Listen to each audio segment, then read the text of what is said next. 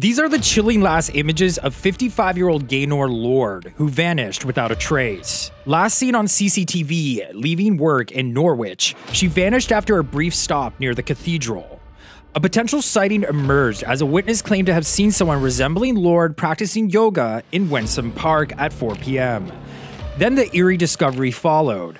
Her belongings were found scattered in the park, including her phone, glasses, and clothing, with her coat found in the river. Police suspect she entered the water, initiating a 6-day search with no success. And this unsettling case echoes a similar disappearance in January 2023, when Nicola Bully went missing under comparable circumstances and was found 23 days later, a kilometer and a half downstream. So law enforcement is urging anyone with information to come forward because